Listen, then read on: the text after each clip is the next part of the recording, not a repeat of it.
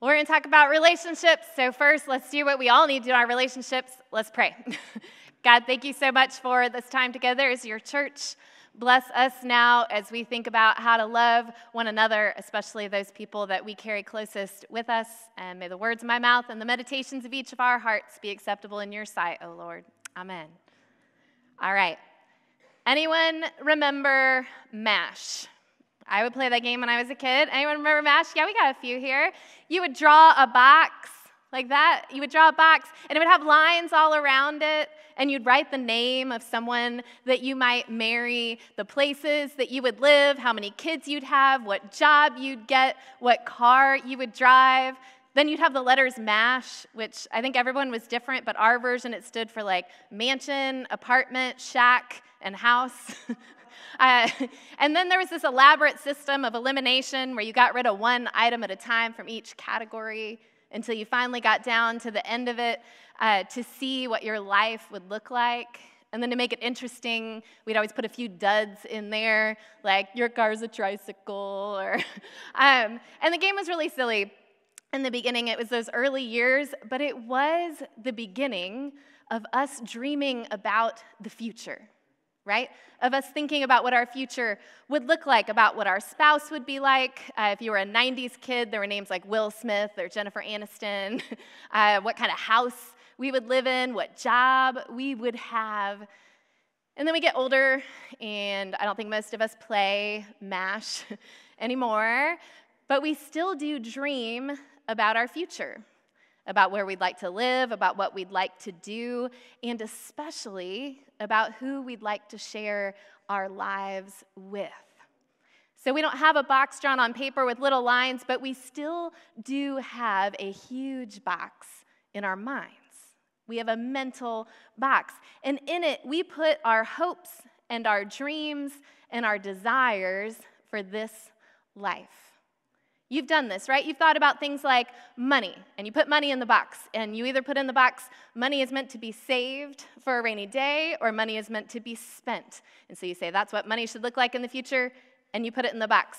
Or you think, I'm going to buy a house in the suburbs, or get an apartment in the city, or I want to live off the grid out in the country somewhere, and you put it in the box. Or you think about, how many children do I want to have? I want a table full of kids, or I don't want any kids at all. They're gross and messy, and you put it in the box. Or you think about work, and you think either I want to live to work, or I just want to work to live and working for the weekend, and you put it in the box.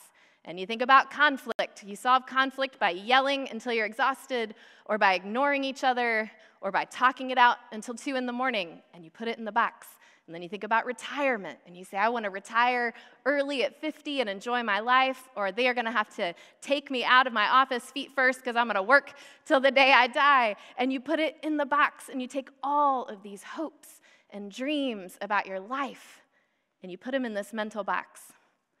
And then you're holding this box, and you turn around, and there's someone standing right in front of you that you want to date or marry or spend the rest of your life with, or the next chapter of your life with them, and you run toward each other with sparkles of love and attraction in your eyes, and they run up to you, and you hand it to them. You say, I have this box. Take it. The box with all your hopes and dreams and desires, and that is where things fall apart.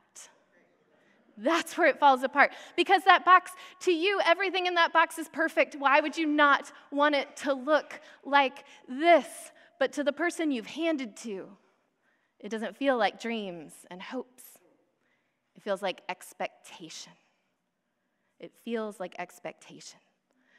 So maybe you dreamed about retiring at 50, but the person you've handed the box to, maybe they love to work, but now they feel like it's an expectation to retire at a certain time. You dreamed about a van just full of children, but you fell in love with someone and they don't know that they want kids, and now it's an expectation that they figure that out. To you, the box is full of dreams. To the person you handed it to, it's a box of expectations. There's a burden to that.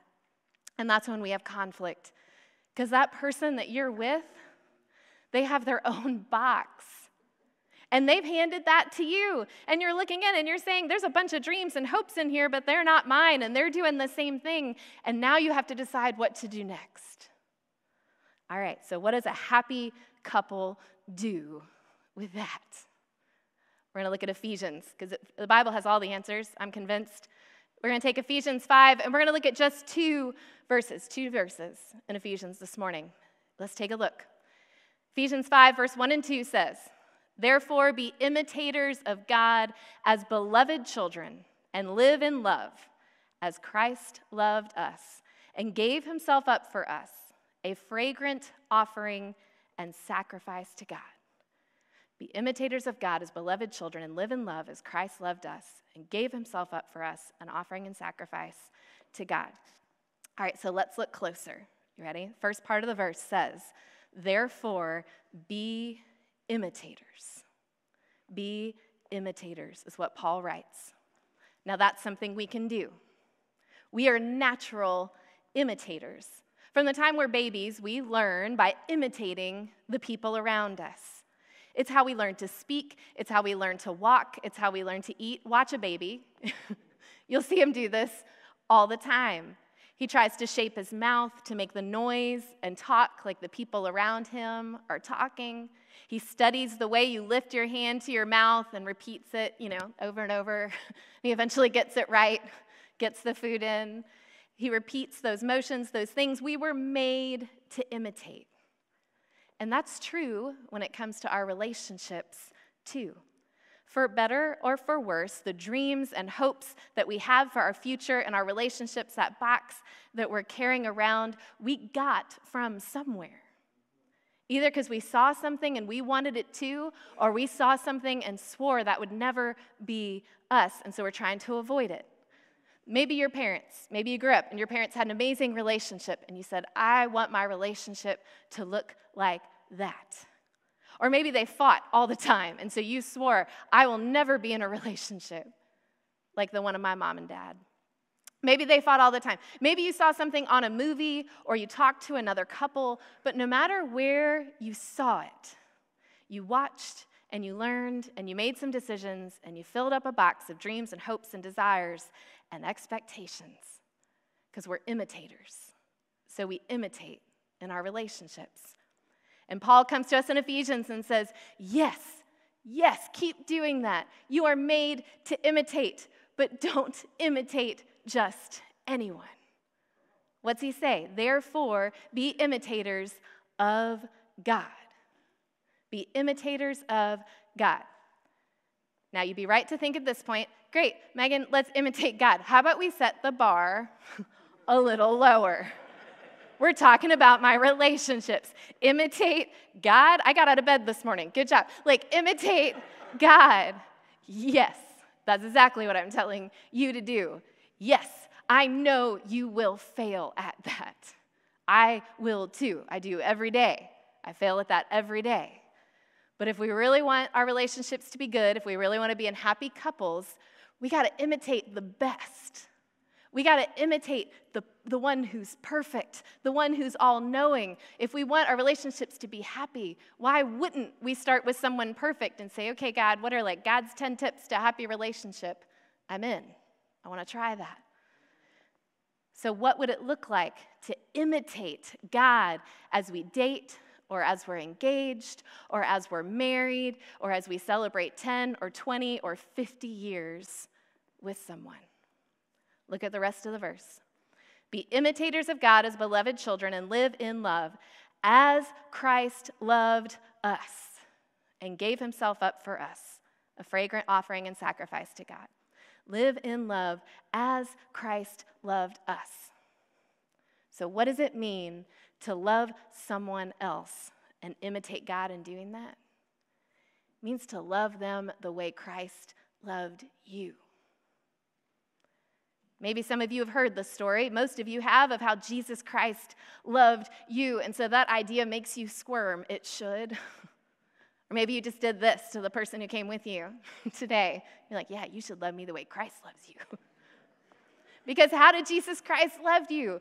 Jesus Christ loved you the way you needed to be loved. Jesus Christ loved you right where you are. Jesus Christ loved you not because of what he could get from you to get his needs met, but he chose to love you, even if you had nothing to offer. He loved you in what he taught and the way he lived, and then ultimately gave his whole life for you because he loved you that much. He loved you that way. He loved you more than he loved himself. That's big time love. And then Paul turns to us in Ephesians and says, remember how Jesus loved you? Go love like that. That sounds really hard. It is. It's really hard. In fact, sometimes it's impossible. But if you talk to happy couples, that's where they set the bar. A happy couple says, I am going to love you the way you need to be loved. A happy couple says, I love you right where you are. A happy couple says, I love you not for what I can get from you today, but because I'm going to choose to love you even if you have nothing to give back to me right now. And we're going to talk exactly about what that looks like next week. But first, we have to address that thing we're carrying around. Yeah, the box. There it is. It's back. That's that box with all that stuff you want out of your relationships, and we need to start there. So every week in this series, we're going to ask you to do some homework at home. And some of you just got really excited because you think you get to go home and turn to the person that you're dating or married to or with and say, yeah, we got to talk about all those expectations you handed me. That's not the homework this week. Sorry. The homework this week is for you. And I even left space in the bulletin under the scripture. I created paper space for you to do your homework. So take your bulletin home, and I want you to go home, and I want you to draw a box there. And I want you to think about what's in your mental box. What are the hopes and dreams you've handed to someone to make happen for you? What are those things that you're carrying around just waiting to hand to the first person who says that they're in a relationship?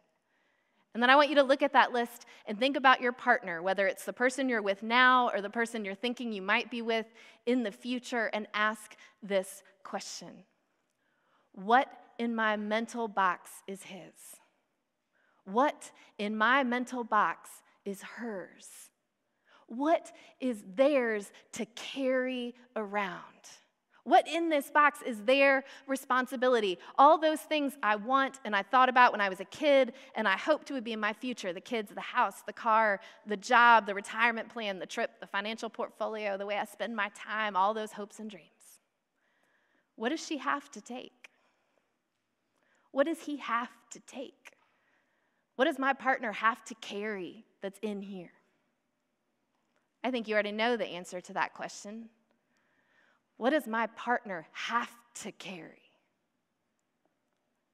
Nothing. Nothing. Your partner doesn't have to carry any of it. Paul did not say, live in love and look for someone who can make all your dreams come true. Paul didn't say, live in love and you'll get everything you want.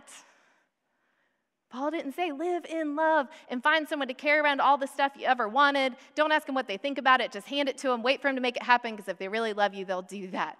No. Paul said, live in love as Christ loved us and gave himself up for us. And happy couples know this. Happy couples know this. Happy couples know they don't have to carry anything for the other person. Happy couples know that the hopes and dreams of their partner are not expectations for them. But here's the secret.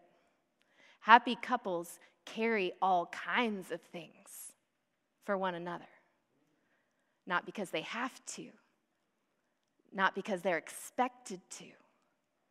Not because the other person handed it to them and said, here, this is yours now, make it happen for me. But they do it because they're happy to do it for the other person. So what does that mean, and what does that look like, and what does the Bible tell us about how to do that? That's a good question. You got to come back next week because that's the work that Pastor Dave's going to do with us then. But we're going to do a few quick questions, and then we're going to get to the table together for communion. All right.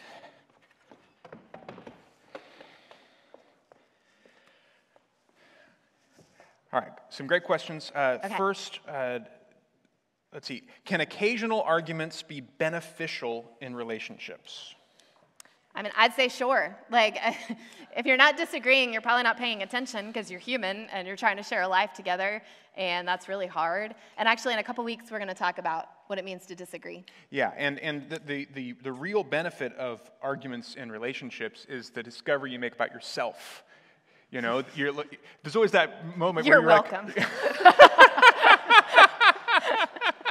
where you're like, oh, this is about me. This isn't about you.